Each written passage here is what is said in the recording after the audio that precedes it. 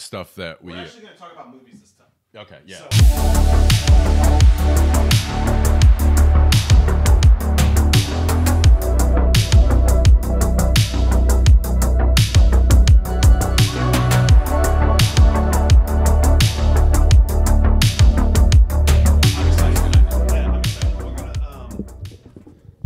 So today we're going to talk about this is going to be a much more movie-centric episode, so I'm excited to do it. So we wanted to talk about movies that made us want to make movies, right? That was the idea. So I kind of have an idea of where I would go with this, but I also, since this was kind of your idea to come up with, you start explaining it and talk about some of yours first, and then I'll kind of follow suit. Okay, well, when I thought about this in prep, I kind of put things into two different categories. I put things into the category of like what made me fascinated with movies. I think you're going to do exactly at a young what age. I did. And then I thought of things in another category was after I began that pursuit, what are things that kept me going? That I saw it and it was like, oh my God, I do want it. As hard as this has been, maybe I dealt with rejection. This is in the vein of what I always wanted to do, you know? Yeah. So I would add a third category to that because the first category, I also kind of split it into two. The first category was dead on with you about like just young, what fascinated you. And then I think when I kind of started considering the idea of it when I became a little older, like early 20s, what movies did I see and I kind of thought, realistically, like I could see myself making a movie like that. Like not only did I really enjoy it, but that feels like something that I would be able to write about or make. You know, and then I would say, that third category would be one that I could definitely see. Like maybe not movies that I would make, but that movie does inspire me and keep me going in a certain way. Yeah, that's true because there are a lot of movies like that aren't in my wheelhouse. Like I could never make Inception.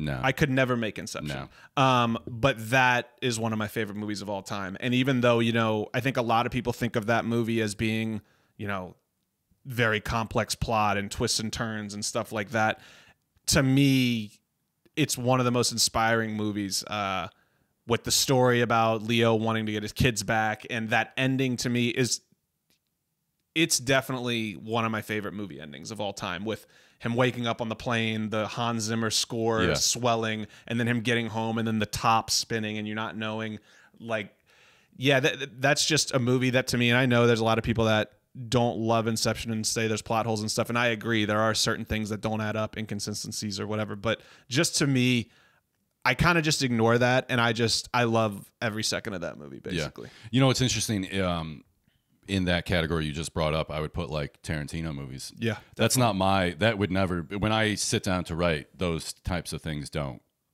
come to mind. But I also, have you started reading the book? Not yet, but I'm going to very soon. I mean, the movies it's out of the case because I put it in my backpack to read. So it's in the queue. It's in the queue.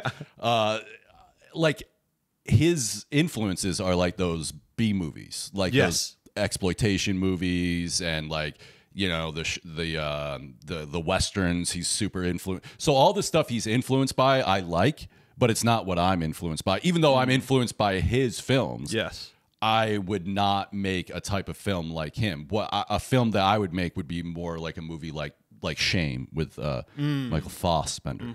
Okay. Even if that is the right way to say it, there's something about it that sounds so pretentious. Yeah, I'm going to keep saying it that way. No, I think you're quite possibly right. He's German-Irish. I've just heard Fassbender my whole life, but no, it is just funny to say. Yeah. I've never seen Shame. I've seen the first isn't it the opening scene where they're like on the subway? And he's staring that girl down. Yeah, someone sent me that scene to watch one time. Shame is so but good. I've never watched it. It's about a guy, and it's not taken lightly at all, the subject matter. It's about a guy dealing with sex addiction, but it's like there's nothing funny about it. It's so dark. It's like it shows how this guy is like completely consumed by this, and it has ruined his life. Yeah, but that is stuff that I'm more apt to make, whereas or like silly, funny, or like funny satirical stuff, which you know, I guess Tarantino, he doesn't. Really wait. You're saying you wouldn't make something funny? No, I would. That's more of like the stuff I'm writing now is all sketches that are like satirical. That Shame is something you would see yourself making. Also that. So those two types of things. Give me like a comedy that you think would be a movie comedy that you think would be close to something that you think you would make. A movie comedy? Yeah. Oh boy, I would say more TV shows would come to mind. Sunny and South Park, like a human version of South Park, which I think Sunny kind of is. Give me some more movies in general, not a comedy, whatever. Another one. I want you to come up with a movie that I've seen that feels like something you would make, because I want to American Psycho. Okay, that's something I could do because I love satire. So you like the dark shit?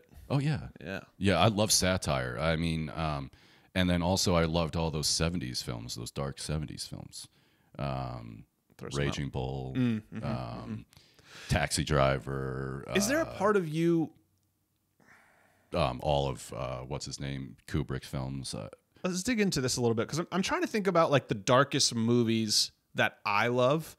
I think for me, I usually need some hope at the end for me to not kind of feel like whatever And I'm trying to remember. Taxi Driver ends right where he's in the car talking. And I think Scorsese has said that, in his opinion, De Niro's going to have another like episode like he has where he kills the people. He says it's just like down the line.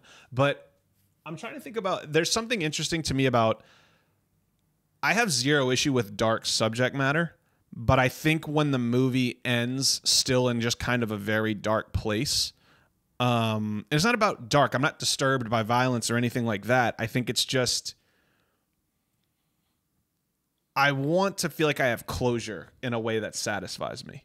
I mean, any screenwriting book would suggest that's how you end your film. But it's hard to send audiences away like in dreariness. But yeah, so have you seen Blue Valentine?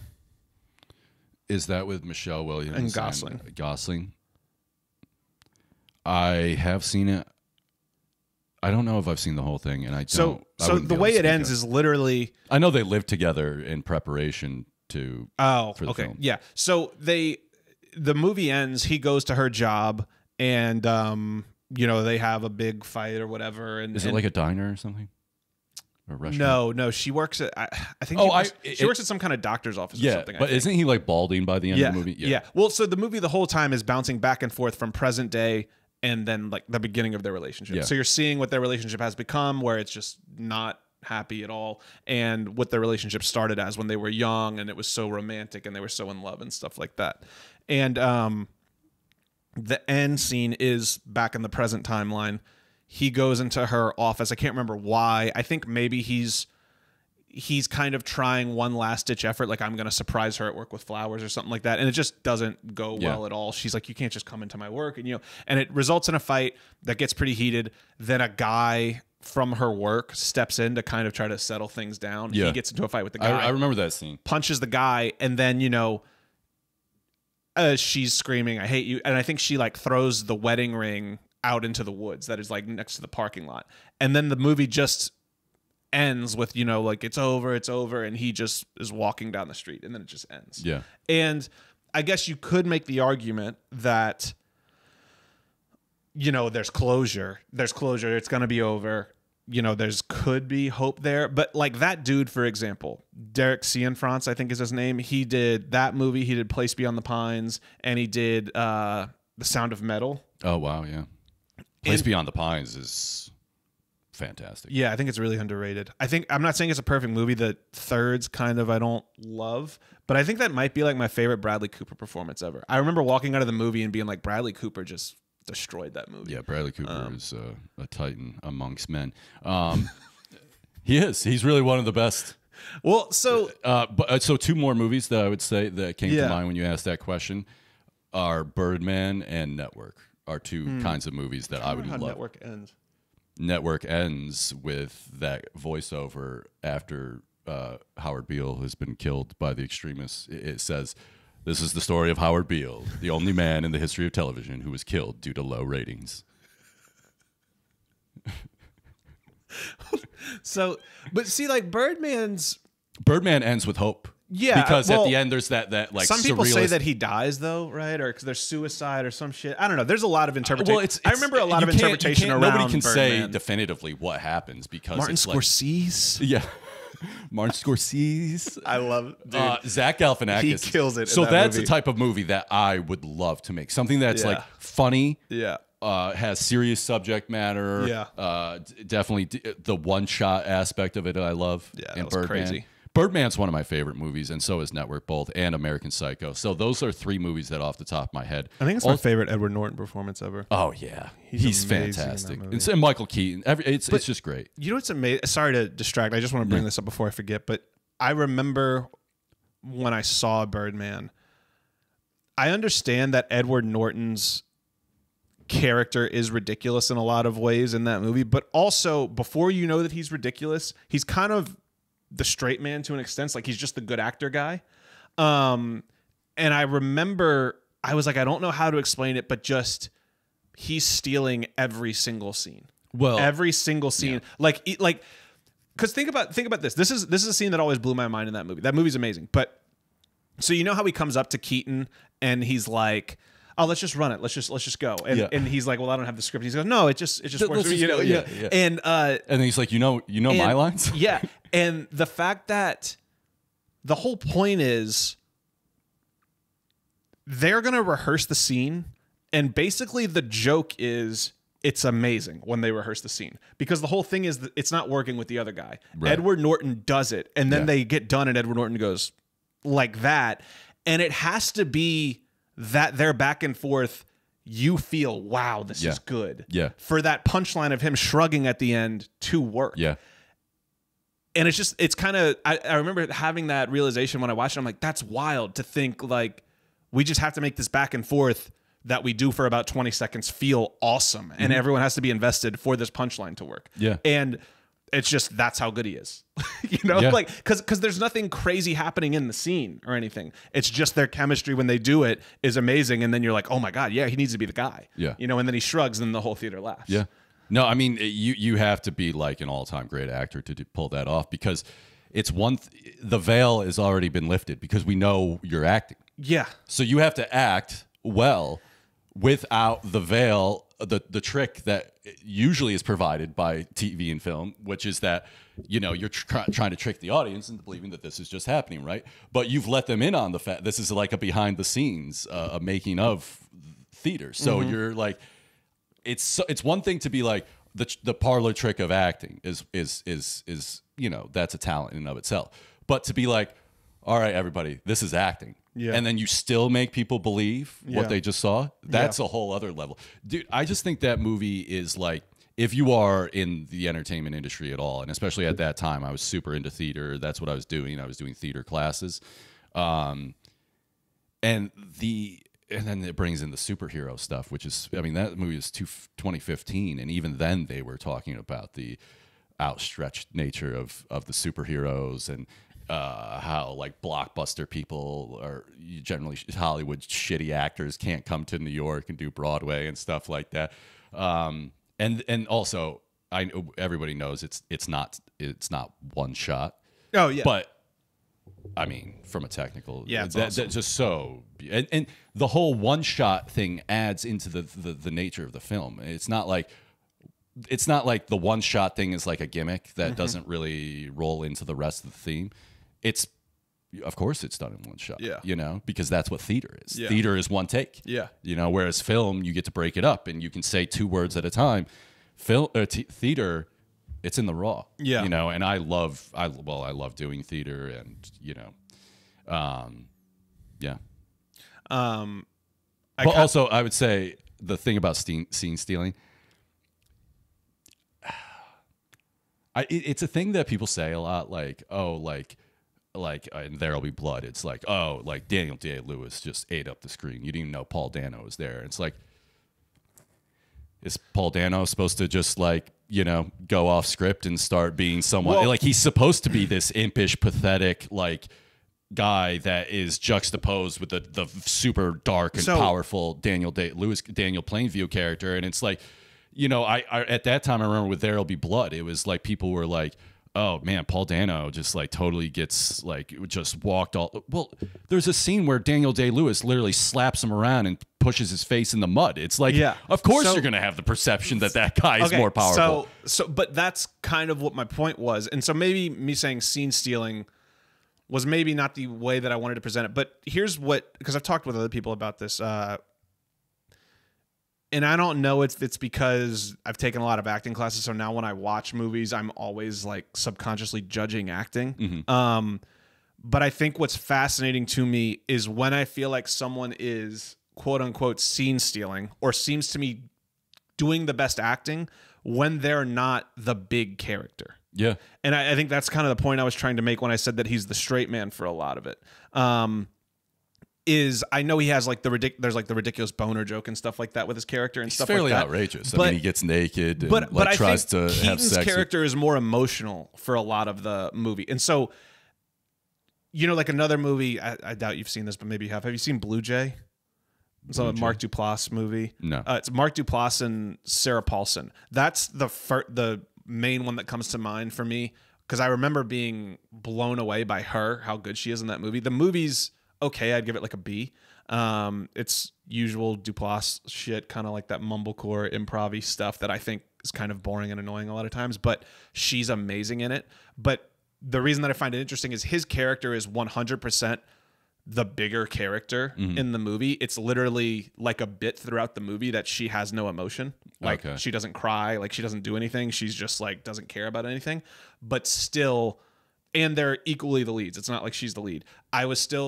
And his character is really emotional and is always screaming and losing his shit. And I was fascinated by her in every scene. And so I think that's what's the most impressive to me is when someone isn't the big character. They're not doing the Heath Ledger Joker, but they still feel like, damn, he's just so good. Honestly, Downey Jr. and Oppenheimer, I would kind of say that for. But there's like a presence that they have where I'm just like, God, it's hard for me. If you haven't seen Oppenheimer, it's hard for me to explain why Downey Jr. is so good in it. All I know is I'm watching it and I'm just saying, this is amazing. Robert Downey Jr., though, is one of those people that it's just like, I forget, Keisha and I were watching something and we were like, well, I don't know if I want to say who it was because it could compromise her business-wise, but there's this person coming out with this new film and it's like attached to an album and it's a person of huge gravitas within society and everything, but like their acting is like so vacant. And the thing is like, I think you as an actor, like you really have to want to make it real and honest in every scene. Like you can't just be there. And it's very obvious, especially if you've been in an acting class, you can tell the people who are like timidly reading the lines and then the people who the lines are just there because they're that person right now. And Robert Downey Jr. is just one of those people. And one of the things, he's never gone to an acting class or anything. Oh, I didn't even know that. Oh yeah, his dad. I know his family was in the business. Yeah, so that's like how his dad was a big like East Village, New York City independent film director guy. I want to see that doc, by the way. Have you seen that? No, I haven't. It looked amazing, and I think it got amazing reviews. But he said he's like, what I learned when I was just watching, my dad's movies on set. He's like, the people who were best were just simply the ones who like were the most real. And he goes, the people that weren't doing like extra theatrical kind of stuff, and the people who like were in the scene and they were just real. And he's like, so my acting philosophy is like, I just try to be as real as I can in every scene. You know what's really funny? I've listened to a lot of interviews with him actually because, I think we've talked about it, that show Off Camera with Sam Jones. Yeah, he's good. He's been on there twice, and I think it was in one of those interviews that he said it. He's just done a good amount of acting interviews, and I always enjoy them. Like he's been on Rogan also, but he said that on set, like one of his jokes that he would do all the time is like he would literally, and it's kind of fucked up, but he said his intention was not to fuck people up. It was to just kind of remind people like, we're just making a movie. Yeah. Like this is supposed to be fun. Like you don't put too much pressure on yourself. Yeah. But he said like it would be like before a big scene where everybody was kind of feeling the pressure, and they would be like, all right, lights, you know, like literally it's 4 seconds before they're going to say action. And he would go, does anyone need anything from the store? Like, just say something like that. And it's great. So dumb, but it's pretty funny. And especially because that moment when everyone's getting ready to shoot and you're like camera, like, sound, and it feels like, oh my God, here we go. And like a scene that he's probably the main focal point in. So it's like the idea that he's going to the store. Yeah. He's just gonna make wherever you don't know it's coming, the director's probably like, what the fuck is he talking about? He's doing the scene. That's great. That's a hilarious. You know, it's another funny one. I heard Jeff Bridges say this. I don't know what movie he was talking about. It shows my lack of film history. The Big Lebowski is another type of movie I'd like to make. Yeah, I was going to bring that up actually. But Jeff Bridges was doing a movie with Kevin Bacon. And I think that was before a big emotional type scene or a big scene that Jeff Bridges was nervous about. And Kevin Bacon was like, hey guys, everyone get in here for a second. And like brought in like all the actors, and they get in a circle, and he goes, all right guys, now remember, he goes, everything depends on this. You know, and it's just so dumb. But Jeff Bridges said it was like a great way to cut the tension and just like made everybody laugh. And yeah, that is kind of a really cool thing, like, you know, just to remind yourself about. It's like you want to take it seriously, you want to work super, super hard, but at the end of the day, if you're putting so much pressure on yourself that you're not even having fun, then what is the point of doing it? Yeah. But he's also someone that seems like a cool guy anytime I've seen him in any kind of interviews like that, is Kevin Bacon. Yeah. I mean, that's the vibe that Tarantino tries to create on set. I'm sure you've heard about, you know, you're obviously doing some pretty serious stuff at times, but he keeps like a pretty fun, loose set with music in between, and there's lots of jokes, and you can't have your phone, so you got to talk to people and shit like that. I think that's as a filmmaker or anybody producing something, I think that's of the utmost importance, is to create an environment that's like you enjoy being in. I have a phenomenal story that I'm almost positive I've never told you, and I think it's one of my favorite behind the scenes stories ever. Yeah. So I heard this because I watched a Josh Brolin interview where he was on, I can't remember if it was Hot Ones, but I watched one of his interviews. Oh, is this about the Coen brothers? Bro. Where the line? Yes. Where he's like, shouldn't he say something when he opens the briefcase? Like, dude. And they're like, what? Well, hold on. Let's just, I'll tell it for this because it's so funny. So if you've ever seen No Country for Old Men, there's a scene where Josh Brolin opens up a suitcase, not knowing what's in it, and it's just a bunch of money. And he doesn't say anything in the script. And so Josh Brolin is shooting the scene, and I don't remember if it was Joel or Ethan Coen, but let's say it's Ethan, whatever. I think Ethan is the one that made the joke. Okay. So Josh Brolin says to Ethan, he's like, shouldn't he say something? Like, shouldn't there be a reaction to opening this and seeing a bunch of money?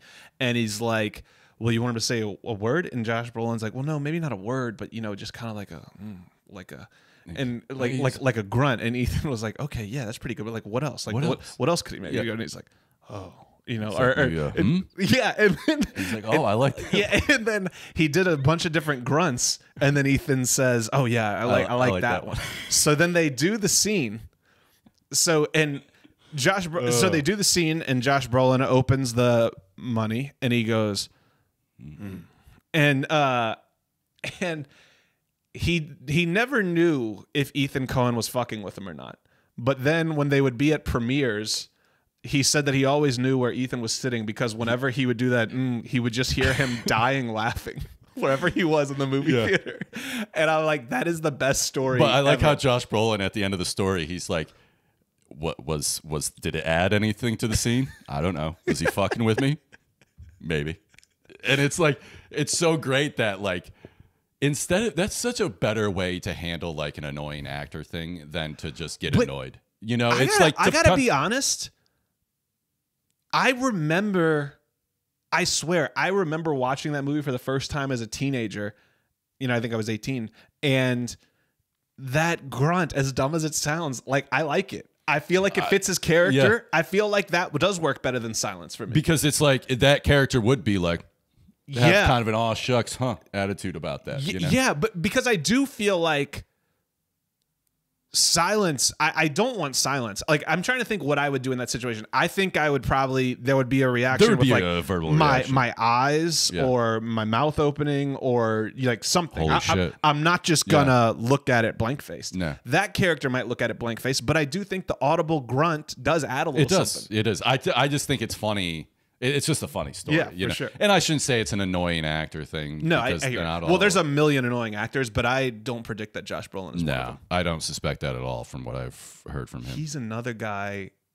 I kind of want to dig into these performances that are, you know, not the leads of movies and maybe not the biggest character, but just they crush. He kills it in Sicario. I know everyone talks about Benicio, but Josh Brolin in Sicario is phenomenal. Yeah, and I As don't, like an understated, just grounded, real performance. it's not one of my favorite Paul Movies. Thomas Anderson movies, but his performance a- in Inherent Vice is. Oh, okay, gotcha. I thought you were going to say Paul Thomas Anderson did. No, what that is. Taylor Sheridan wrote it. I don't think he directed it. Yeah, I don't know. I can't remember. Dude, I think I don't think Taylor Sheridan directed it. No, I think it's Denis. Yeah. I think it's Denis Villeneuve, or Yeah, however you yeah. say his last name. Yeah, I think so. What were you saying?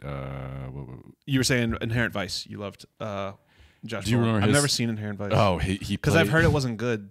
It's- And I don't love PTA already. Like, I think he's amazing, but he's not my favorite taste. Yeah. Like, there's only a couple of his movies that I personally love. And so whenever everybody was saying it's not good, I'm like, well, if huge PTA fans don't even like this one, I'm not going to. It's hard to follow because it's based on a book from the same author that Tarantino adapted Jackie Brown from. What's that guy's name? Shoot. Anyway, he tried to make it like the novel exactly, in the sense that you're following an unreliable narrator, because Joaquin Phoenix's character is like this private detective that is stoned all the time, and it's in the 60s or 60s, so they're like hippies living on the beach in some. Is it funny at all, that movie? It is funny. There's a part that is funny, but the problem is that, and my friend pointed this out, is like you don't know what's going on, but because the problem is that it's through the lens of this guy who's the private detective who doesn't know what's going on. He's always 2 steps behind. So the plot is moving forward, but it's not like the guy who you're following is not aware of what's going on. He's unreliable. I and don't like hate things that. happen, like a character will show up at his house out of nowhere and you're like, is this an acid flashback or are you actually experiencing it? So it On is a paper, confusing it sounds movie like to a follow. cool idea, though. It's a confusing movie to follow, but the point, But it Josh feel- Brolin is a great juxtaposition to Joaquin Phoenix's character in that movie. He does a great job, and it kind of, to your point, almost steals. Like, I think in what you're talking about, having a smaller role that kind of steals the show. Even though you're kind of the more quote unquote normal one. right, he's definitely the more normal one. Yeah. He's a straight flat top, buzz cut cop from the '60s who doesn't like any of the hippie stuff. And he's definitely more the straight man to Joaquin Phoenix, who is a little pretty out there. Yeah. Another that made me think, the Coen brothers, though. There's a lot of Coen brother movies I think would be in the vein of something I would like to make that are like, they're pretty stripped down movies. They're a lot about the character. It's pretty character driven. I'm trying to think if Like The Big Lebowski. I love that movie, and that's something that I would love. I love those kind of characters, like a Joaquin Phoenix in that Inherent Vice or The Big Lebowski. Those dude type characters, they're just kind of taking it. What does Sam Elliott say? He's like, it's good to know the dudes out there taking it easy for all us sinners. You know, I'm trying to think. I think No Country for Old Men is my favorite Coen Brothers movie. I'm trying to think if there's anything I like more than that. there's a lot of Coen Brothers movies that people don't really like that I really enjoy. Okay, so Like A Serious Man, I really like, even though never seen that one. that's Michael Stuhlbarg. He's like a professor or something, and his wife is having an affair. No Country for Old Men is just like, I think the most impressive thing about that movie to me is how many scenes there are of people being totally alone and not talking to anyone, but the scenes being really engaging.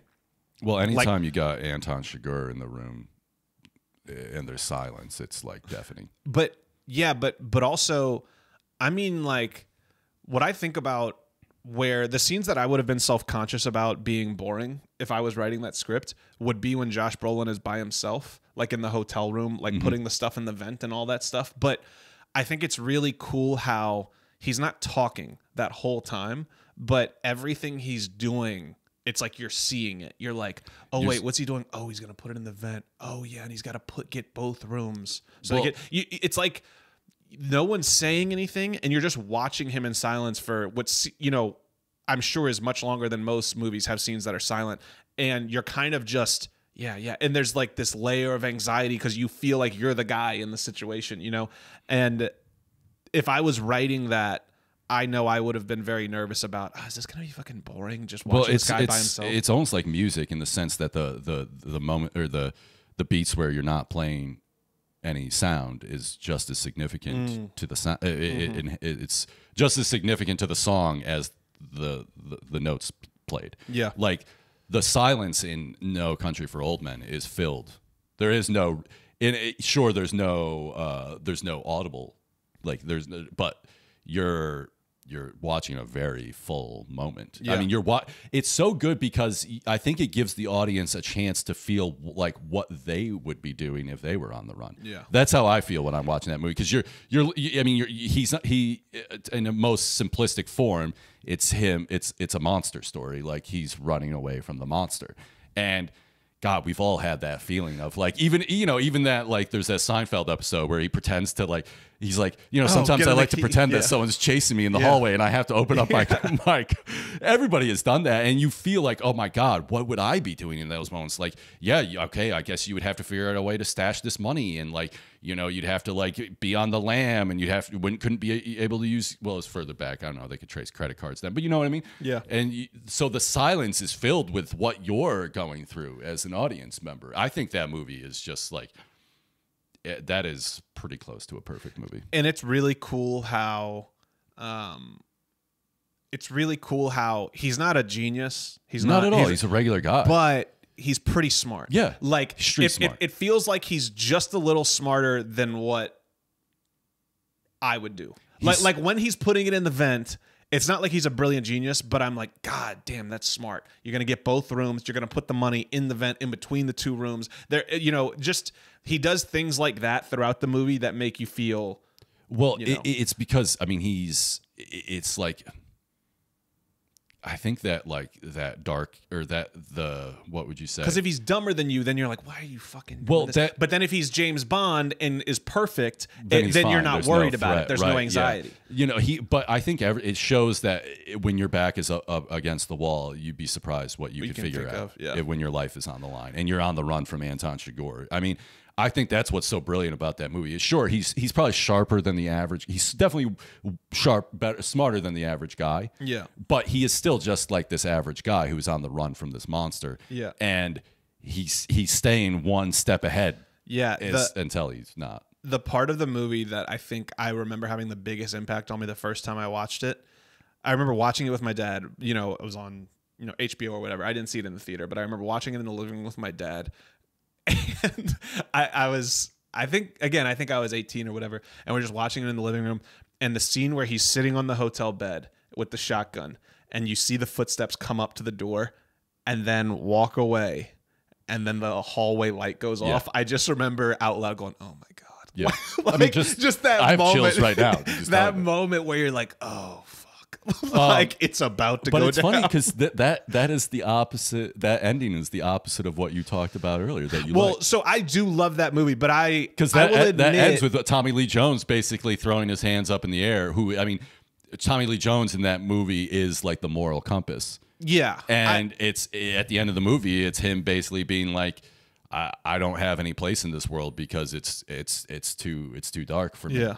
Yeah. And so I love the Tommy Lee Jones monologue, and I know this is probably, I don't know, because I don't know if this is American or what it is about me, but I'd be lying if I said that there's not a part of me that, even if artistically it's the better, more interesting choice, but just the fact that Brolin just dies the way he does, and they don't kill Chigurh or whatever, there is a part of me that's like, fuck, I want him to get that motherfucker, Yeah, but I mean, it ends with Tommy Lee Jones talking to his wife, basically being like, he tells that story about that dream. Yeah, what is the dream again? I remember he's talking about it, and then he says, and then I woke up. And then I woke up, and that was the end of the movie. Yeah. But it's basically about kind of being hopeless. Yeah. That was the gist of it, as I recall. But and then he has that story, or he has that, what is it, his uncle or his brother that he's the guy who like lives in squalor with all the cats, and he's talking to him.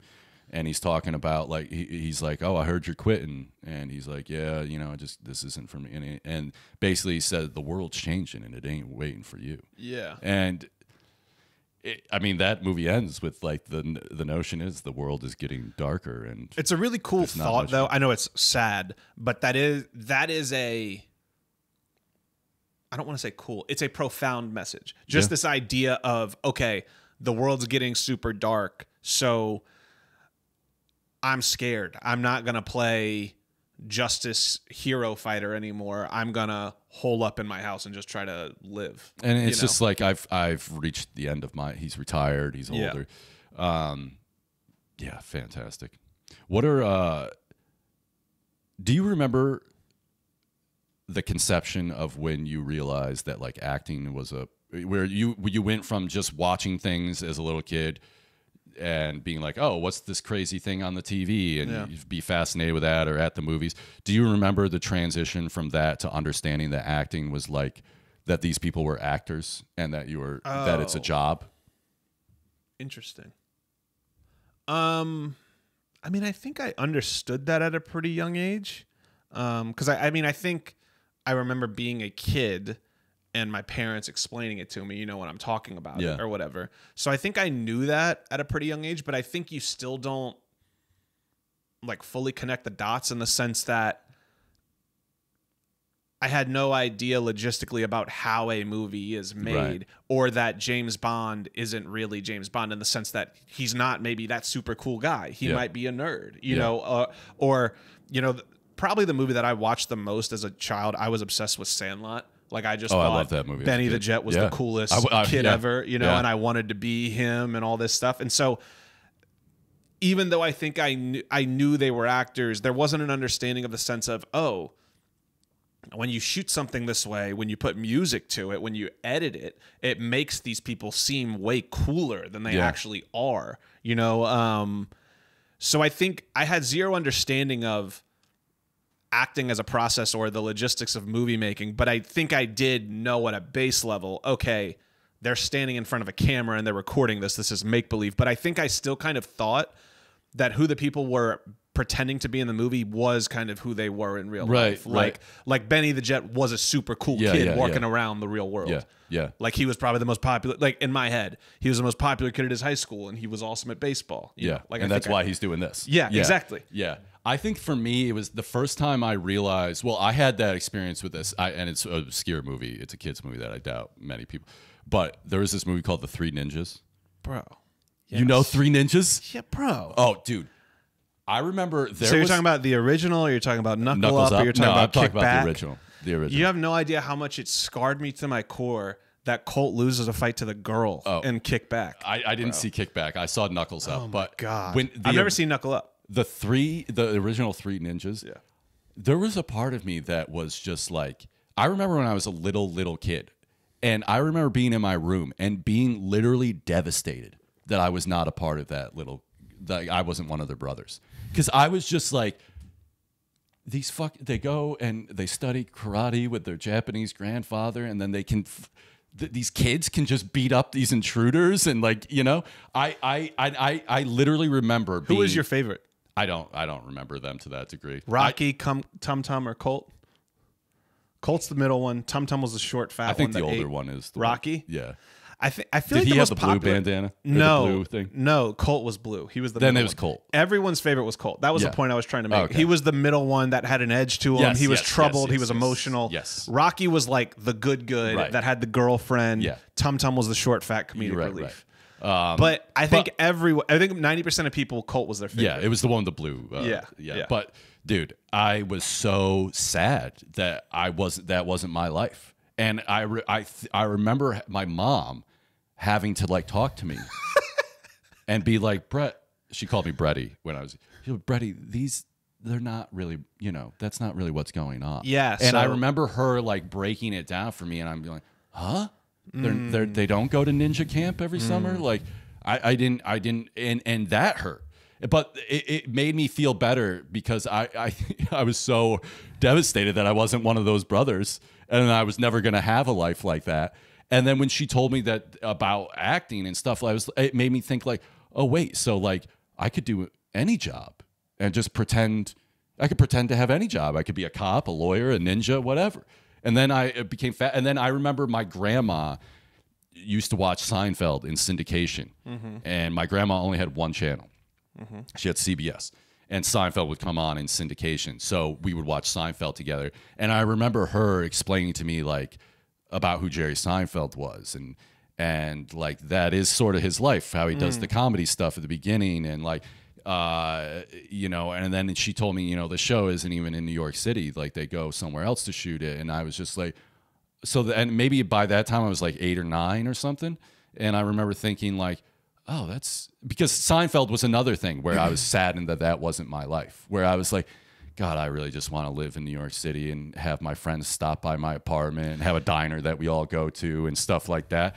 And then I remember thinking, oh, well, I guess that could be my life too. I could have that. That's another job. And then then at that point, I watch movies fully from the understanding that these are people making a movie. Yeah. But there at the beginning, it was just like this magical world that I'm not a part of, and it makes me really sad. And then when you find out that, like, well, no, it is actually just a job that you could go get, then I was kind of that. I think that kind of set my course for my life. Yeah, it's funny because even, you know, I talk to Katie about this all the time. There is a thing about shows like The King of Queens is another one that I think of. That's a really good example for what you were talking about with the Seinfeld, because like, I love that show, and I love Seinfeld too. But I like King of Queens a lot. There's something fun or interesting about mundane problems, and I get it. Seinfeld is more comedic than real life, and King of Queens is too. But they're stuck in these mundane problems, but there's like a sense of adventure to it.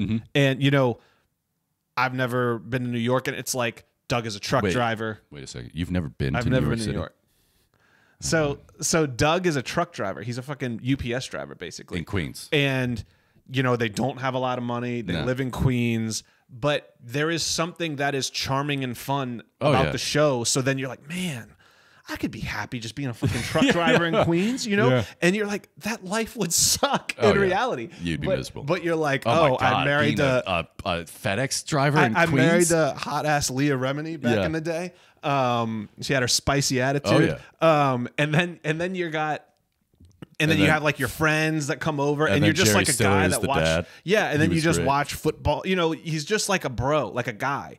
And yes, I think I dealt with that same thing with Seinfeld as well, where it's like, even though they're on a set, you know, when they're this out exterior shots where they're always walking down New York City streets, and there's always like some hijinks going on or whatever, it just always feels fun. Even when it's mundane problems. You know, they're dealing with a dentist appointment issue or some shit. But yeah, the show always feels like, yeah, I wish I was just in New York with my friends, and we always had these little adventures we're dealing with and stuff. And it's just like, oh man, scheming and stuff. Yeah, these cool like New York people who go to movies and are cultured. They just hang out at a diner. But then these problems aren't fun in real life. Like, for example, one episode that I love is, God, I'm trying to remember if it's George or Jerry.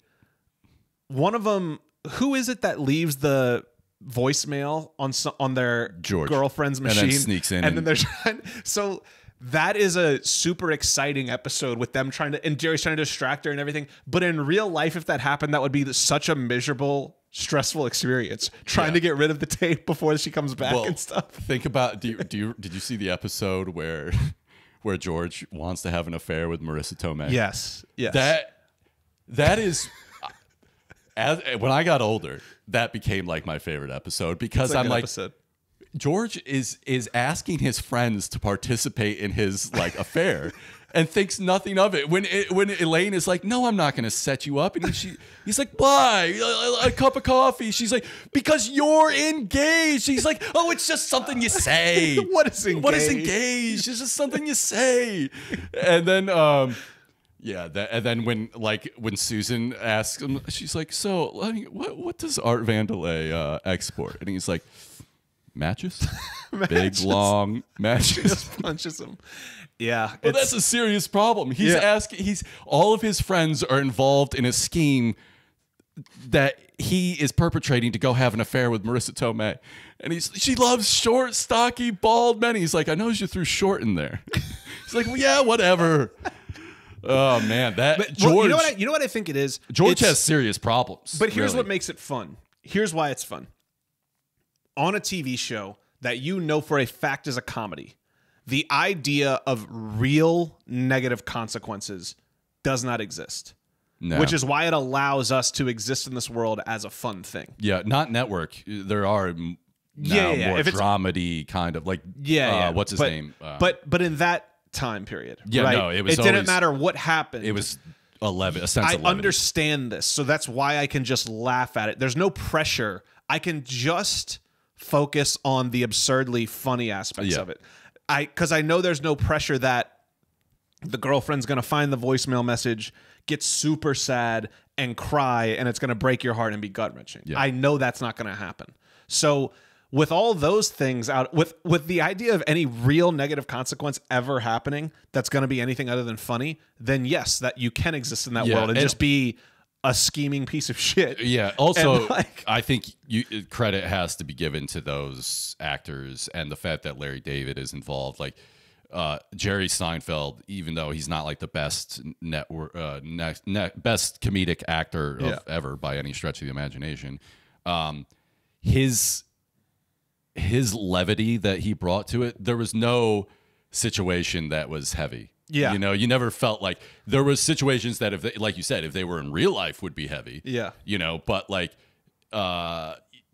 because Jerry is such like, they even address it in Seinfeld when they're like, yeah, Jerry you never really get mad. Your voice just kind of reaches a comedic pitch. Yeah, yeah. You know, like, and so, and also when they pitched Seinfeld, their motto was the show is going to have no hugs, no lessons, and it was like, oh, no hugs, no feelings, no lessons. Which obviously there's feelings and stuff like that, but like.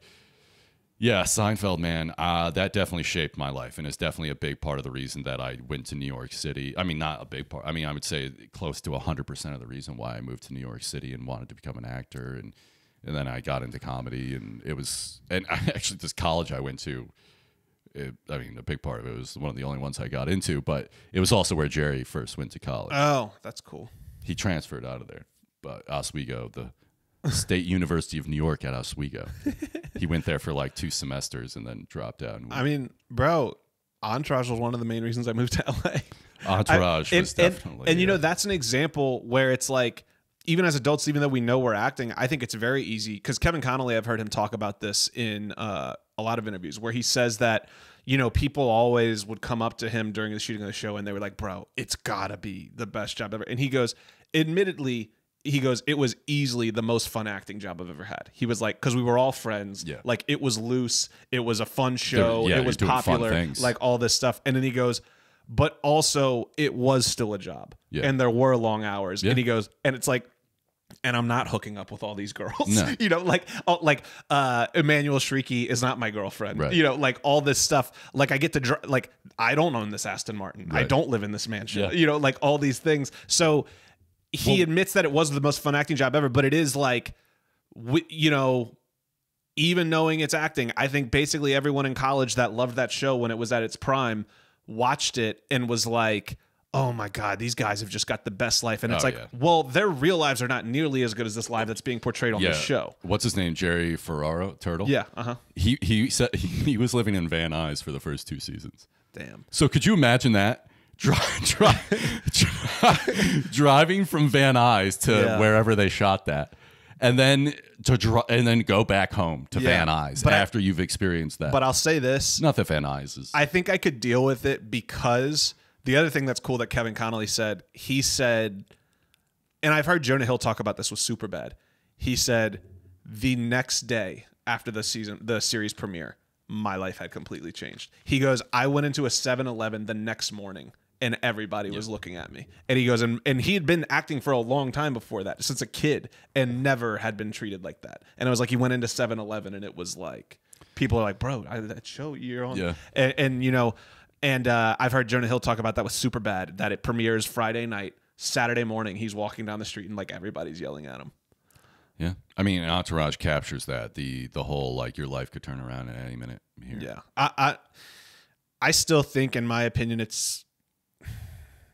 I hesitate to say my favorite show of all time, but I think And for me, my own personal taste, it is the most fun show of all time because it's so about the business and it's so fun and it's just easy. Like it's, and I don't mean easy that there's zero weight because they do have their dramatic moments and stuff. It's not as light as something like Seinfeld, but it is just, it's a topic that I'm in, the thing that I'm most passionate about. And the Jeremy Piven's amazing, and just the bromance of the guys, like their chemistry, I truly think is amazing. And it's a very fun show. I think while a lot of people will look back at that show and kind of talk shit on it, I'm like, it's not an accident that it was HBO's #1 show for 6 straight years or whatever it was. Yeah. I mean, the people that have issues with it, I'm sure would have issues with everything that's fun and cool. Yeah. But that's cool and fucking sick. Yeah, as fuck. I also like that because it came on after The Sopranos for a long time. And The Sopranos, which it has to be one of my top 2 or 3 favorite shows of all time, was obviously pretty emotionally and psychologically heavy. And then you would get, like, before you went to bed, you got that 23 minutes of Entourage that was fun. Bro, well, I remember there was a time where people that weren't even like show people or movie people were totally wrapped up in TV. I remember this because my brother is not really that into movies or TV. And he was a loyal member of this group of guy friends that I had that was, like 5 of us. We got together every Sunday night and we were going to watch 3 things. Yeah. We were going to watch Curb, we were going to watch Entourage, and we were going to watch Breaking Bad. Yeah. All of those came on Sunday night, and it was just like, all of them are going to be awesome, and we're all in. Yeah. And it was like the idea that you're going to get someone, and I don't know if you have friends like this in your life that just, not that they don't like movies. Like, I think everyone has certain movies that they love. But my brother, if it's like, hey, you want to go see a movie? It's like, I don't know. Let's just hang out or let's watch sports or something. Let's go do something different. And for him to be like, oh no, I'm gonna be there every Sunday night and I'm genuinely interested in watching all 3 of those shows, that's a big thing to show how captivated people were with television during that period of time. Oh, yeah. And that's not even close to existing. I mean, I don't know how many people in my sphere in college at that time got together for Sopranos and Entourage and all that. And Chappelle Show was another thing we all got together for in college.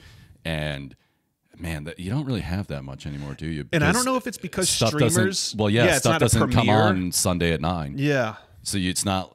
Yeah. But I'd also argue that I don't think there's anything on Netflix that has captivated people, like I said, that aren't necessarily movie or show people like those shows did. I mean, bro, Breaking Bad was insane.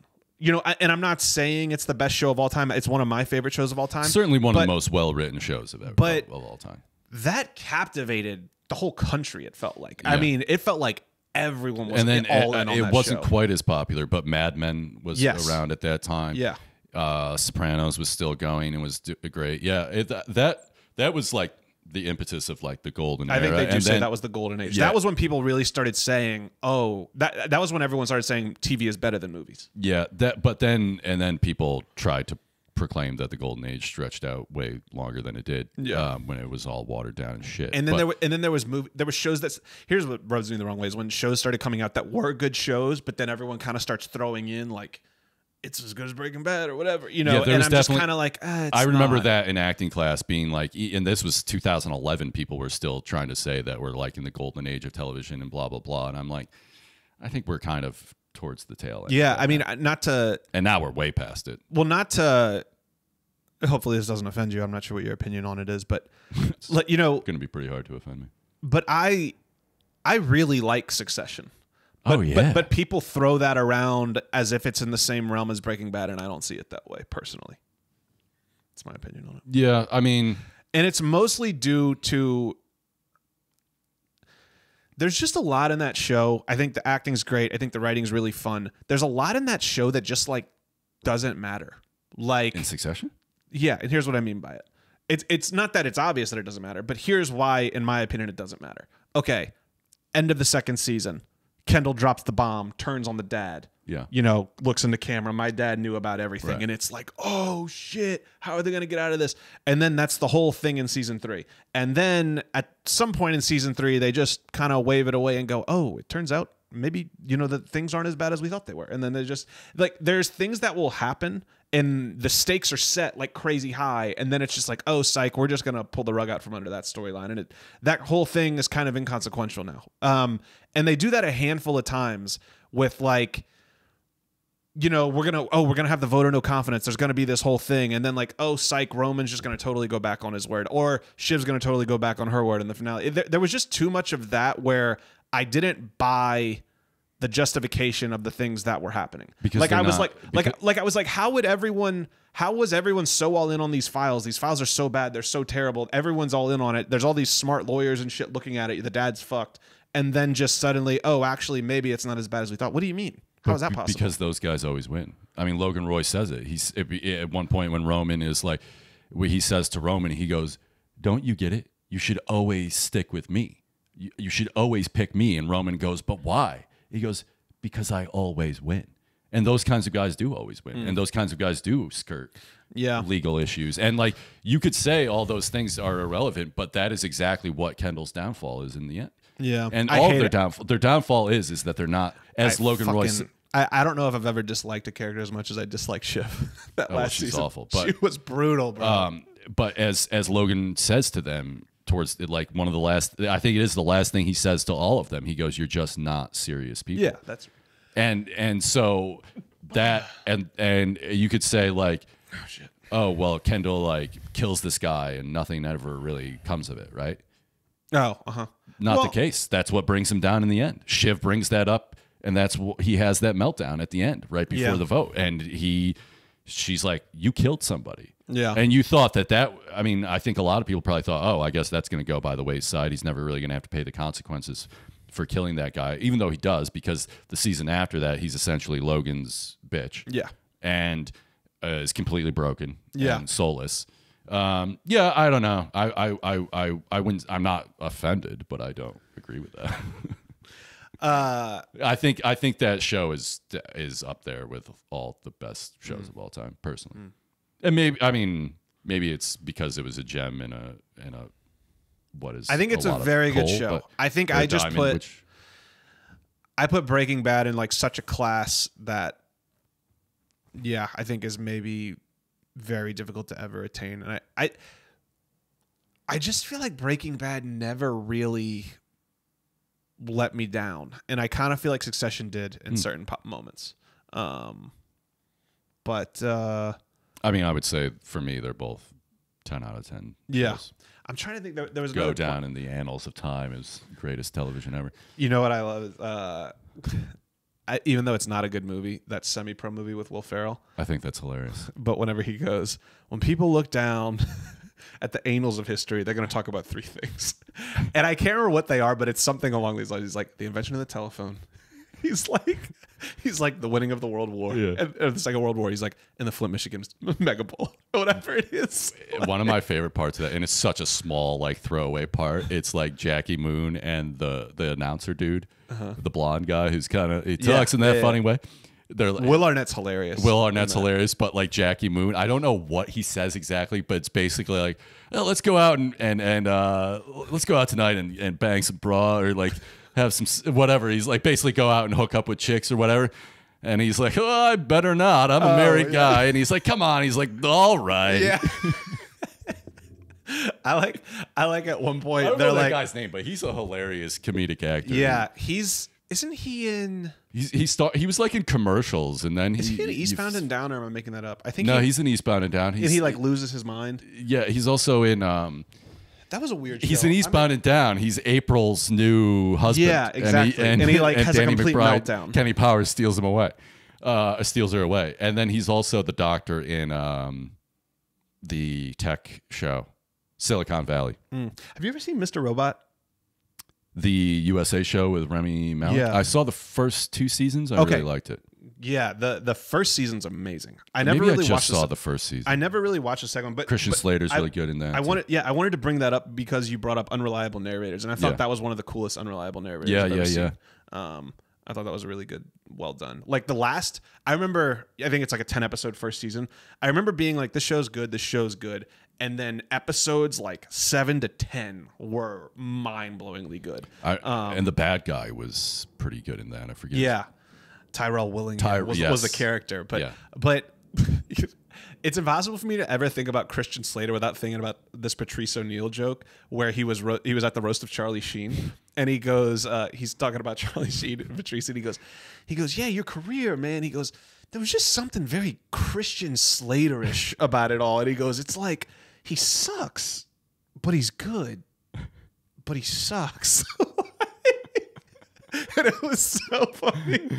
And it is so true. I feel like Keanu Reeves kind of has that too. Keanu Reeves definitely has and I think that. he has it more than them. I think Keanu they're both Reeves better. has it but more Keanu than Reeves has anyone, it where I used to talk to one of my good friends about this. We would say, he asked me one time, because he's into movies, but he's just a normal guy that just watches movies. Like, he had no interest in the business. So sometimes he'll approach me with these questions as if I'm some expert. And he was like, man, I got to ask you a question. And he goes, like, is Keanu Reeves a good actor or not? He's like, because I hear people talking shit on him all the time. He's like, but that motherfucker's in some badass movies. And I was like, bro, he's like Eli Manning.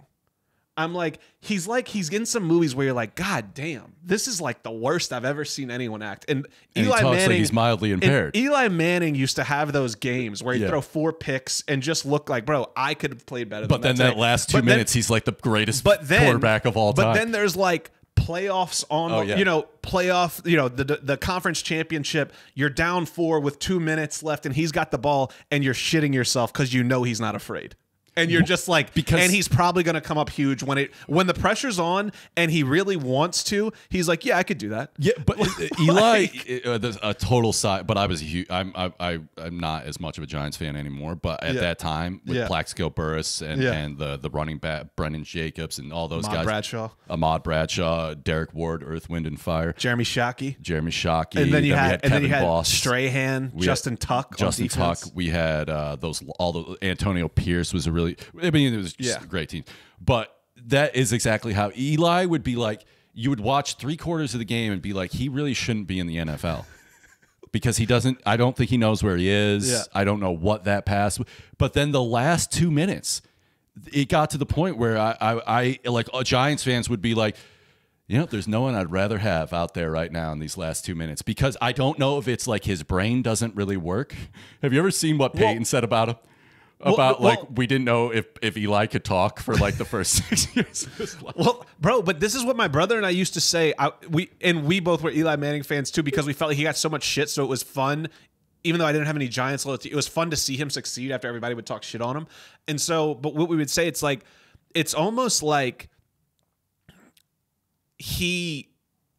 it's almost like he's too dumb to understand the pressure. Right. So therefore he's not nervous because he just doesn't even understand how giant the moment is. What's the play? Yeah. All right. Well, how is this 2 minutes any different than the beginning? Why should I be more the last minute of the Super Bowl? I'll just fucking throw a Hail Mary. I'll throw 3 dimes in a row. Yeah. That's the thing. It's like in those moments, it's just like he was as cold as ice, and there's no like. Whereas Peyton, one of the greatest quarterbacks of all time, but I think Peyton would get in playoffs, and then it's like, okay, I'm supposed to be the best quarterback in the league. I'm supposed to, my legacy. Yep. I can't choke again. I've already lost in the big moments before. I can't do that again. Everyone's going to be talking about it, and I think he would get. But it was essentially like so brilliant that he was his own offensive coordinator and called plays at the line of scrimmage, and like was. I mean, I still think Peyton's underappreciated to this day for how good he was. He was a guaranteed. You could put him on the most trash team of all time.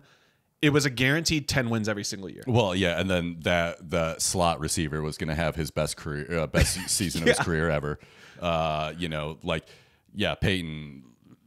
It's so stupid to me. Maybe this is another. I hate when people are just like dismiss athletes who are like, all right, they're like a league MVP, put up monster statistics, and it's like, yeah, but they didn't come through in the clutch. They didn't get the ring. It's like, shut the fuck up. Like Charles Barkley is not one of the greatest basketball players of all time. Well, that's what I used to say about. And if Charles Barkley was on the Lakers or the Bulls or any of those teams, they would have won additional championships. And yet you can have like people can dismiss Dan Marino and like Charles Barkley for not winning. It's like, shut the fuck up. Like, I understand both can be true. You can say like, oh, they maybe choked in a big game at one point or whatever, but also like Charles Barkley scored 52 points in an NBA Finals game against Michael Jordan. And I can't stand I can't stand LeBron, current LeBron. However, his personality. Yes. Yes. He's However, one of my least favorite people. however, in all of for the LeBron haters and the Kobe lovers, you don't think LeBron's career would have been a little different if he comes on to the fucking Lakers with Phil Jackson and Shaq being the most dominant player in the league for your first 4 years of being in the league? You don't think it would have maybe been a little different? LeBron, I think, though, the thing with LeBron is that he inserts himself as like this cultural thought leader. Look, when he's one of the dumbest people I've ever heard speak. Bro, all of that I agree with. I'm like just when saying, when you're from pretending to read a book in front of people, and then they ask you what the book is about, and Look, you act like a fifth or you say grader you've watched The Godfather on loop in your preparation for the finals, and then someone asks you what your favorite scene is, and you can't name one. Yeah. Or what's that book about that you're reading? And it's a lot of wise words. Yeah. Just started. But yeah, it's brilliant. But just from the basketball standpoint, I always think that, it just kind of always rubbed me the wrong way. I'm not saying LeBron didn't have his choke moments or coming up short moments, but I was like, let's not act like going into Cleveland with Mike Brown as your coach is a little bit, and you're by far the best player on your team, is a little bit different than like a situation that Kobe came into, being in the most successful organizations of all time with the reigning MVP, and then he's going to win like 3 more MVPs your rookie year into the next couple of years. And you have Phil Jackson, who most people consider the best coach of all time. Right. Yeah. Look, I mean, that's a whole other thing, but it was started by the Keanu Reeves thing. And Keanu Reeves, it's weird because the Keanu Reeves persona supersedes whatever technically not great acting you're watching. I think like the John Wick movies, I enjoy those movies. I'm not generally a fan of those kinds. I'm not a huge fan of those things, but I'll sit and watch them. I enjoy the John Wick movies a lot, and he's good in that. But like, there's times when he will deliver a line, and I just bust out laughing because it's just so. But at this point, it's like he almost has his own style. Like it's just like you're watching the Keanu Reeves school of acting, and I wouldn't. It's like we were talking a while ago. It's like there's golfers who it'd be like you would never be like, all right, 12-year-old aspiring golfer, take a look at John Rahm's swing, or take a look at like Tony Finau's swing, or Scotty Scheffler is the #1 player in the world. No one would tell you to duplicate his swing, right? But it's like, how are you going to tell me the #1 player in the world's not great? You know, and I think it's the same thing with Keanu Reeves. It's like, okay, well, I think box office success has to be measured into an actor's career in some capacity, and he's maybe at the top of the list. So. There's also a thing, though, that my friend Audrey, that I've mentioned to you a couple of times, talks about this. And when she said it, I was like, wow, I've never really thought about that, but it's a really good point.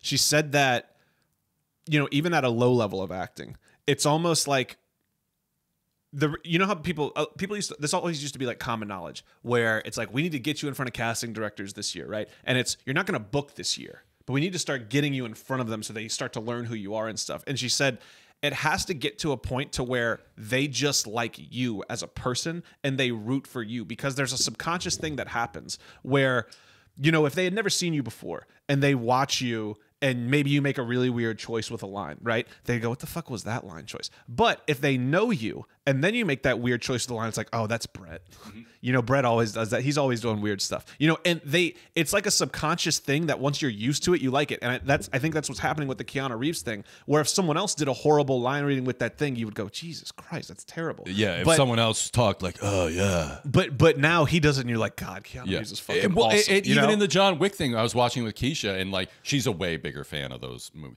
First, Keisha has probably seen more movies than you and I combined. Really? I don't know of anybody who has seen more movies. Well, I think a lot of actors actually get in this kind of vicious cycle where they kind of watch less than most people, because they have to have one job where they're trying to make money, and then they're trying to pursue their own stuff. So their downtime of just watching shit, I think, is usually less than the average person. Actually. Yeah, I would agree with that. And also, I think I know what happened with me is that once you start acting, and if you gain any kind of success, and you feel like you're kind of even on the periphery of the business, it starts to become like, there was probably, I don't know when this stretch was, but I do remember when I was in the thick of my like acting training and career and stuff like that, that there would be movies I almost couldn't watch because I was too sad that I wasn't a part of it. Whereas obviously she's not dealing with that at all. Let's talk about that for a minute. Yeah. Just because I think it's a fun topic. Are there for some reason, I don't know why, it is one of my favorite movies, but for some reason, the movie that I think of that I'm like, I wish I was, you know, one of like the leads of that movie more than anything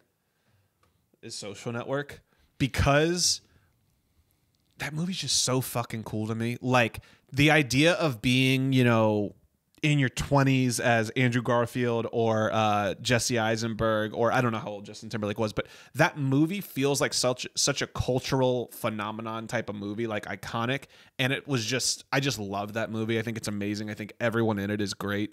And I think there's something very exciting about that movie to me in the sense of feeling like, oh my God, I'm in my 20s. I'm playing this big part in this movie. Like, this is that's the type of movie that I'll have dreams about being in a movie like that. Of I've got this giant director. The script's amazing. I'm one of the leads. Maybe I'm not even the lead, but I'm like got a big part in it. And it's all these other youngish kind of actors, and there's just this energy where it's like we're all about to fucking and it's pop and off. the cultural significance of the movie. It's about Facebook, and just like knowing how good it is, knowing how good the director is, so you really know it's gonna be good, and then that feeling of like we're about to pop off. Well, like this and is gonna also, be awesome. A top flight director and one of the greatest screenwriters ever. Have you ever seen like behind the scenes of them I've working seen some on that? of it. I've seen when Jesse Eisenberg talks about it, and it's like when you're doing an Aaron Sorkin movie, it's different than other movies because you have to be word perfect on every. well, you have to thing. be word perfect, and you have to speak with a certain cadence because there's so much dialogue jammed into what he's doing. It's like he was famous for those. What was that show? The West Wing. Those walk and talks. No one talks like that. I mean, even and you're fine. It's fine. I don't even care. I don't even care that that's not really how people operate in the real world. I mean, there are walk and talks, but nobody's walking and talking that fast with 3 or 4 people. But have you heard dialogue just firing back and forth? But have you ever heard about why he started doing the walk and talk? No. Was because he was doing. I don't remember if West Wing was his first thing that really popped, but he would just write these scenes. You know, he was a nobody, and he was like, dialogue just always came easy to me. Yeah. He was like, I loved writing dialogue. He goes, it felt like I was writing music, and I just was addicted to writing. Yeah, because he was a big And musical theater when he was a kid. and so he just loved writing it. Yeah. And then I think his first, you know, screenplays, I think it was on West Wing. He literally sent in these screenplays, and they were like, okay, but it's just every scene is just people in a desk or at a desk talking to each other back and forth. They were like, they need to be like doing something. And then he goes, and I just didn't have any original ideas. So I was like, well, what if we just had them like walking while they're doing this? Yeah. And he said that was literally it, because he says as confident as he feels in his dialogue, he's not confident in having like an interesting activity that they're doing at the same time. Yeah. Like his action blocks are always minimal. So I think he said it was literally by necessity that the show was telling him they have to be doing something. And so he was like, well, what if we just had him walk? And then it became this fascinating thing. Yeah, that's interesting. I mean, he's definitely heavily influenced by theater. I've watched him. I think I watched like a master class of his, I've seen or some something of that. like that where He seems pretty cool in those master classes. I mean, he seems. Definitely a lot to learn from. I mean, even if that's not your writing style, never would be your writing style. Yeah. He still has a lot of gems. Like the story he tells about like what a story is. He's like, you gotta have the 2 kids start in New York City and they're going on a road trip, and he describes it as like what's it when you dart? No, not a dart, but like a like a rope that you have where you hang clothes up. Clothesline. All right, we're done. The only thing that would have made it better is if you would have said like a line that you hang clothes up. It's like a line. And there's clothes on it. The clothesline. He's like, basically, you have to have the clothesline that you hang the events on, but you have to have that story. And you would think that like Aaron Sorkin is maybe not thinking about that first because it's just so dialogue heavy. Yeah. But he's like, that's what gives me the freedom to do the dialogue, because I have this goes to this like, and once you have that story, then you can kind of insert like that kind of like rhythmic dialogue that he likes. But he does talk about how when he was a kid, musical theater was his thing, or theater was his thing, and he noticed the rhythm of it, which I love too. I mean, I can watch people have flap their gums if it's like any Tarantino stuff or whatever, and some people don't like that, but I think one of my favorite scenes of all time is Andrew Garfield's freak out moment in Social Network when he realizes he's getting screwed, yeah. and he storms out and Mark, and then he slams a computer, like that back and forth I'm coming back to take everything. And I love when he's walking out And Justin Timberlake goes, hold on one second. And he goes, hey, here's your last check or whatever. And he goes, but you might want to wait a second to cash it. He's like, because I pulled it from the account that you froze. And like, bro, it's like, it's so good. Yeah. Like, and Andrew Garfield goes and like acts like he's gonna hit him. Yeah. And then he says, this is one of those lines that it's hard for me to really unpack why I think it's so brilliant, but sometimes I think there's just a line where you just hear it and you're like, that's just so fucking good. Like, and it's hard to unpack why, kind of. but he does that, and Justin Timberlake flinches. Yeah. And he goes, I like standing next to you, Sean. He goes, you make me feel so tough. Yeah. Yeah. And it's just like, it's just such a great fucking cut down. Like to be like, I'm not tough, but you're such a bitch that you make me feel tough. And it's just like, God, that's a great. And he just smirks and then he walks out. That's a hard body thing to say. That's dude, it's so good. Right there. And I just feel, I think that movie. I love that movie. And then when that Beatles song comes on at the end, "Baby, You're a Rich Man." Yeah, I was like, man, that's because that song is just like, what are you gonna do now that you're one of the beautiful people? Is one of the lines in that song. I've got a sorry, no. Finish your thought. I've got a question for you, because this is embarrassing for me because it is one of my favorite movies of all time, and I feel like one of the most important lines in the movie, I'm not sure that I completely understand. Okay. Rashida Jones says to him at the end, because the whole thing is, right, when he gets broken up at the beginning, she says, you're going to end up being a very smart, successful computer person, and you're going to think that people don't like you because you're a nerd or a dork. But it's not. Right. It's because you're an asshole. Yeah. And then at the end, Rashida Jones says to him, you're not an asshole. You're just trying so hard to be. Yeah. And I'm not quite sure what the Rashida Jones line means. Like, why do you think he's trying to be an asshole? Because I would almost argue, I don't know if he's trying to be an asshole. I think he's just like trying to be successful. I don't know. Unpack that in your opinion. Because I think that movie, his core issue is that he gets rejected by Rooney Mara, and then he invents Hot or Not or whatever. Yeah. And that is the impetus for everything he does, that scorn of that lack of acceptance that he has. So I think is what she's saying is like, you're not innately a bad person, but you've adopted this persona. Yeah. And you're never going to go back on it because like Aaron Sorkin talks about it. It's like he had to make Mark Zuckerberg a real character in a movie, and he wasn't just trying to like do the Mark Zuckerberg biography. So it may not be exactly how Mark Zuckerberg is or whatever, but the core wound that he has is from the rejection. And then that makes him make Hot or Not. That kind of turns him into an asshole. So I think it's what she was saying is like, you had to become an asshole, or you became an asshole to thrive in this world, but you're not really an asshole. And that's why this is hard for you. Because if you were really an asshole, you wouldn't care about any of this. Yeah. And it's easy for an asshole to screw people over and make money. But when you're not, and you're pretending, like, he's alone. He's again alone. Yeah. He's again rejected. Even though he's had all this success. Yeah. He's fallen out with his friends that he had the success with. He's getting sued by everyone. Yeah. He will. So for him, he's always going to double down on that. It's me against everyone else. Yeah. And that makes him an asshole. Yeah, I think you're right. God, that movie, man. There's so many lines, there's so many iconic lines that I remember in that kind of instantly went, to their extent viral. $1 million isn't cool. You know what's cool? $1 billion. Or God, there's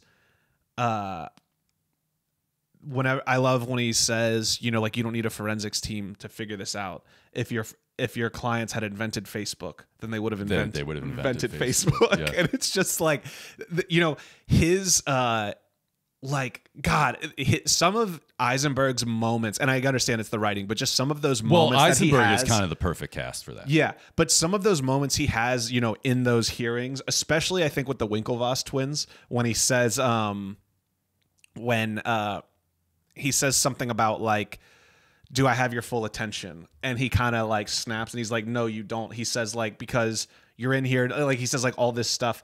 And he says, you have the minimal amount of my attention. He says like, my attention is back in the at the headquarters of Facebook, where we're doing stuff that no one in this room, especially your clients, could ever even dream of doing. Yeah. And he says like, and for you to allude to the fact that I was doing this to win over the finals club or whatever, and he says like, I could currently take the finals club house and turn it into my ping pong table, or whatever.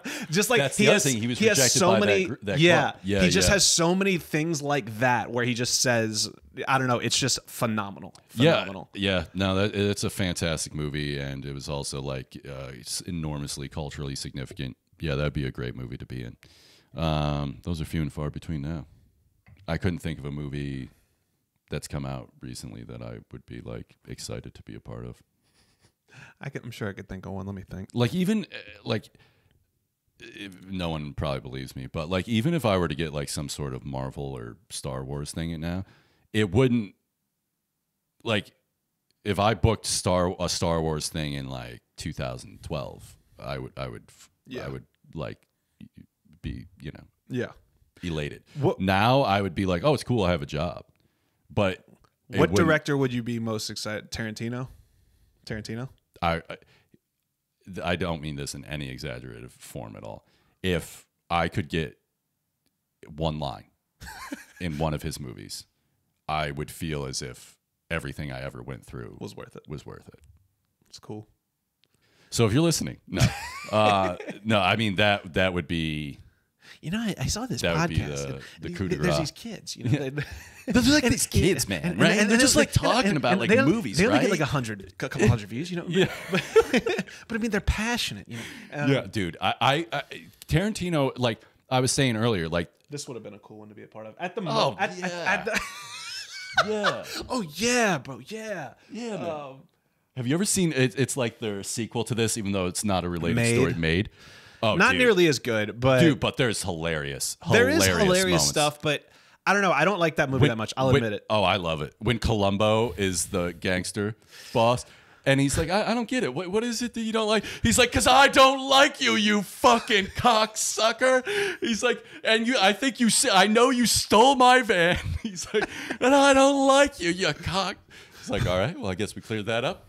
Vince Vaughn is great in that, like in the part where he's at the house, or he's at the construction site sweeping, and the foreman comes. He's that super like flamboyant gay dude. He's like he hits him with the whip, and he's like, excuse me, do you have a horse outside? Don't hit me with your whip. And he's like, what's your name, sir? And he's like, Bobby Presigliano. And he's like, and they just told like Jon Favreau, that was actually Jon Favreau's name. Oh, okay. And he'd already talked to Jon Favreau. He's like, is everybody in this house fucking Bobby Presigliano?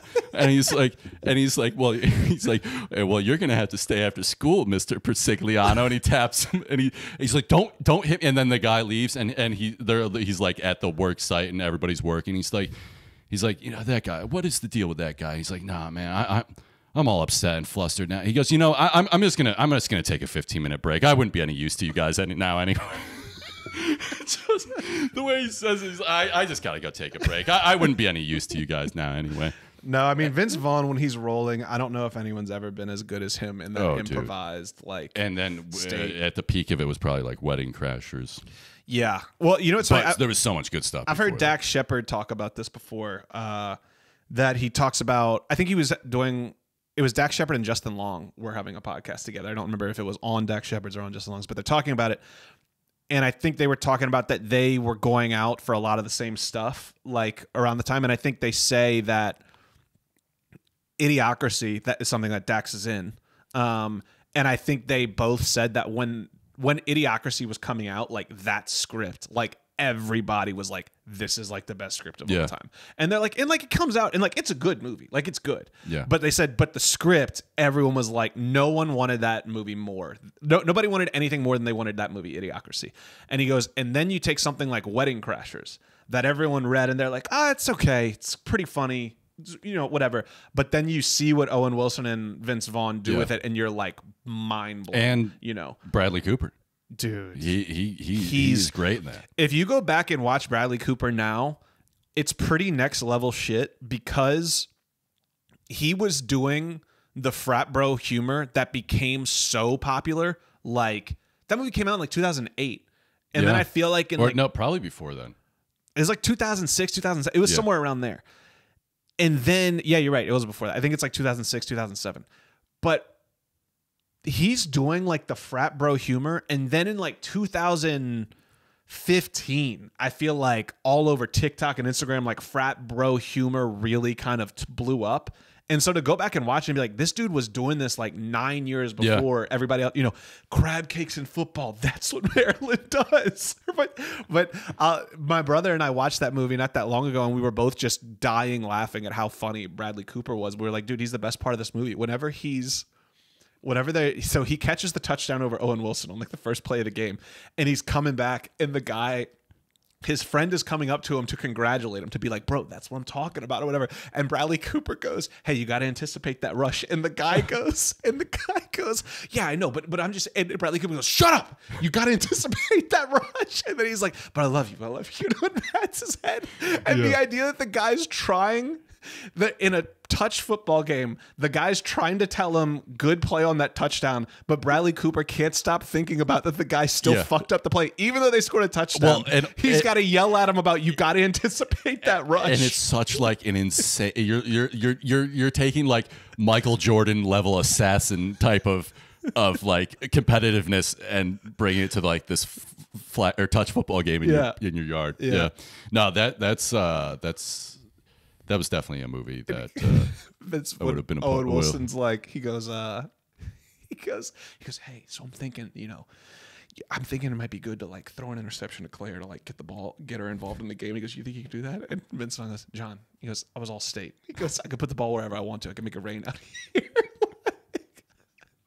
And I also love how Bradley Cooper's destroying Vince Vaughn in the football game, and Owen Wilson keeps coming up and he goes, okay, look, I think you're milking a little bit too much. And he goes, every time I turn around, you're on the ground like some kind of pussy or something.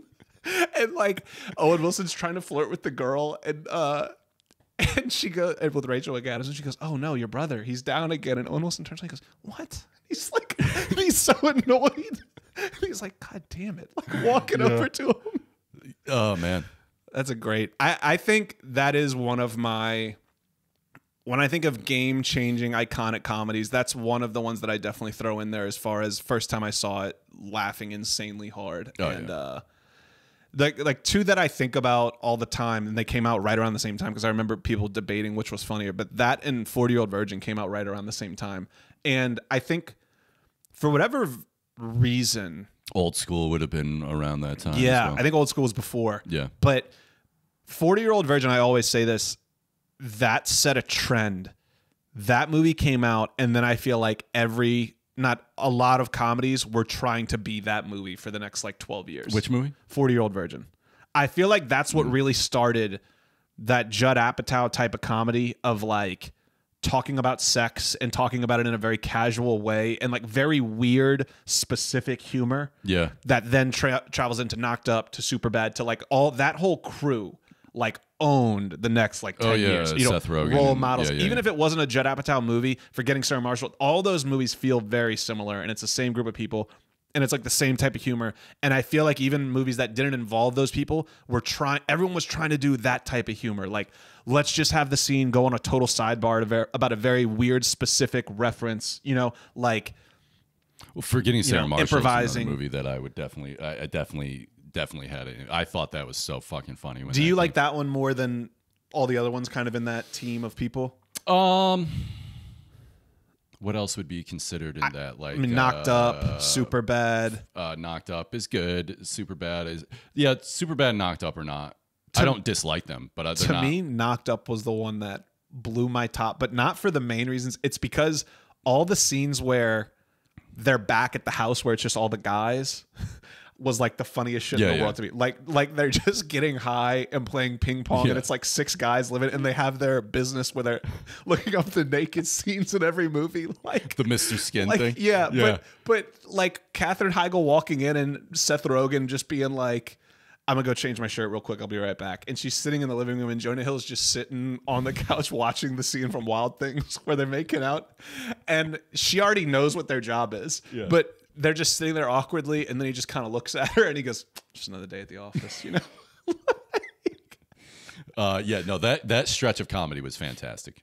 Here's what I'll say, and I don't know if you'll agree with this. I think even liked. I think Jonah Hill is one of the funniest people on the planet when he's acting in a scene like that, especially when he's like the side characters, bro.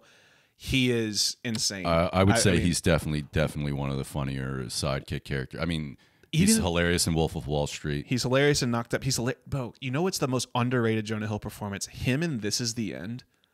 That movie where the world's ending. He is so funny in that movie if you go back and watch it back, because his whole thing is he's like this enlightened, like, but he's an asshole. But meditation type thing where he's like, oh shit, dude, Michael Cera's here tonight, and he's like, and he's like, no, dude, he's like, bro, Lindsay Lohan was like totally normal, and then she got involved with Michael Cera, and that's kind of like when she went.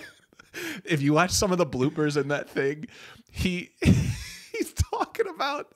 They're improvising and they're talking about Michael Cera, and it's him and that guy that played McLovin can't get through the scene because they keep laughing. And so it's like, I think it's Aziz, the guy that plays McLovin, Christopher Mintz-Platz or whatever, and Jonah Hill. And they like can't get through the scene because it's just Jonah Hill improvising, talking about how bad Michael Cera is. Yeah. And Jonah Hill is like, dude's never met a condom. He's like, I think he has some shit. No, I actually know he has AIDS, actually. You know, and just, or he says something about like, yeah, dude, he was going to like kids pageants and stuff, and he was like like kids beauty pageants, and he was like dressing up, you know, he started putting the makeup on and everything, and like he's just improvising, and then Aziz goes, hold on, wait, he was competing in kids pageants? And then they all start dying laughing. Yeah, but he's great in that, and he's great in what's the other one? Well, he has a brief part in 40-Year-Old Virgin where he's hilarious. What's the movie with him and Justin Long and Strange Wilderness? No. You sure? No. It's him and Justin Long, and like Justin Long's the lead. I'm not going to be able to. Justin Long's the lead. Oh, Accepted. Yes, the college movie. Yeah.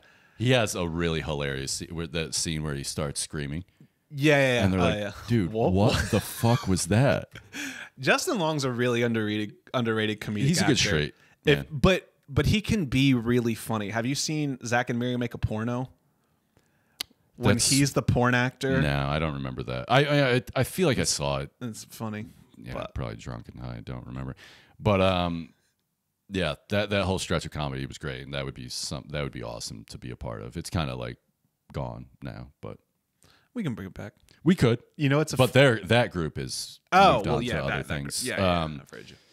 And I don't know, Judd Apatow, I don't know if he could make like a good comedy now, because he's so like politically captured. I haven't watched it yet, but my cousin, he's pretty in line with our way of thinking. He's definitely not like with that woke bullshit that we're always talking against, but he said that that new movie, I think it might be called No Strings Attached, some movie that just came out with Jennifer Lawrence, where the whole point is she like she's trying to teach the kid to be cool, basically. Well, have you watched it? She's dating a little kid. Have you watched the show? The movie? No, because on Netflix we changed to ads, and they locked it. Weird. And it's only on Netflix. Because I mean, and so I might be wrong in this, but he said that movie's really funny, and he said it reminded him of like those type of movies where it feels like it doesn't give a fuck about being offensive or anything. Is that a Judd Apatow movie? I don't know. But I'm just saying in general, he said like it's good, and he said it is like they don't give a shit about offending anybody in that that's movie, good. apparently. So yeah, that is nice. Yeah, that's good. Because that's what comedy generally involves. Yeah. Yeah. You know, it's one that I wanted to bring up, a performance from earlier, and then we'll wrap up pretty quick. But talking about like the straight man that steals the show. You know, a movie that I don't think is that great, but a performance that blew my mind. Mark Ruffalo in Foxcatcher. Have you seen that movie? Oh, yeah. Dude, he crushes in that. And that was an example of a movie where I get it, Steve Carell had like the sexier part that was like the big choices. Yeah. But I just remember being amazed by Mark Ruffalo in that movie, just so grounded and real. And I think that's another example of like, you're not the biggest character on the page, but you are.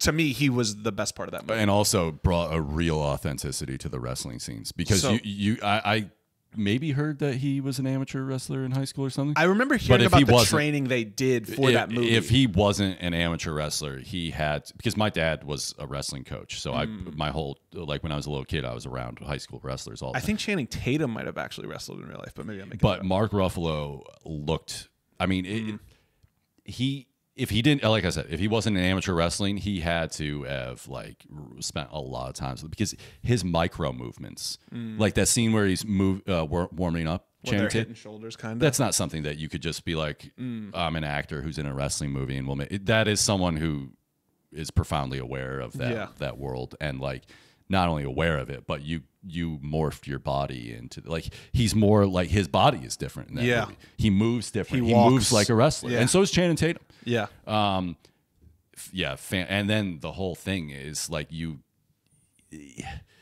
compromise. We were talking about this before. The compromise that he has to make, because what's his name, DuPont, is paying for his whole life and to be the coach. The scene where he's interviewing him, he tries to come in and like, you have to like, all right, this is the point. This is the part where we have to let this crazy old guy pretend like he's going to teach us something. And Mark Ruffalo has to be like compassionate, but also he has to take care of his wrestlers that he knows. They know that something's off about this, and the delicate walk that he has to do. Yeah, he's fantastic. I think a movie's having a big impact on you when you talk out loud when you're watching it by yourself. Yeah. And I remember watching that movie by myself, and the scene when Ruffalo's getting interviewed by the camera, and they want him to say he was like a father to you. Yeah. And he's like, what do you mean you want me to say he's like a father to me? And that back and forth goes on for, it feels like 4 minutes. And he's kind of like, yeah, but he's not really like a father to me. So like, what do you mean? What do you want me to say? And they just kind of, there's the way they finagle it, and then he just kind of like says it, and then it just cuts. I remember going, wow. Like I was just blown away by how good he is. That is like Shakespearean tragedy right there, because that guy sold his soul essentially to, well, he was also trying to look after his brother. Yeah. And then that guy kills him. Yeah. Which, I mean, so wild, bro. Nuts. I mean, just nuts. So think about this, because I remember this that year. This was the best supporting actor category for that year. Mark Ruffalo for Foxcatcher, Edward Norton for Birdman, and J.K. Simmons for Whiplash. Whoa. All in the same year. Wow. And J.K. Simmons won. And I remember being like, that whole time. 2015 or 16? It was 14 or 15. It was either 14 or 15. But I remember being like, seeing Whiplash and being like, J.K. Simmons should win. Like, he should win. That was amazing. But then also being like, but fuck, Edward Norton was so good. And then watching Foxcatcher and being like, God damn, it's like, I still probably think J.K. should win. But I was like, but literally any of these dudes should win on like almost any other year. Yeah. And it was just like, this is like the most stacked year ever. Yeah. Again, another reason why it doesn't matter who wins and all that kind of stuff, because what are you going to say, that Mark Ruffalo's performance is not one of the greatest ever, even though he didn't win the Oscar? I mean, of course not. Yeah. Have you seen Billions?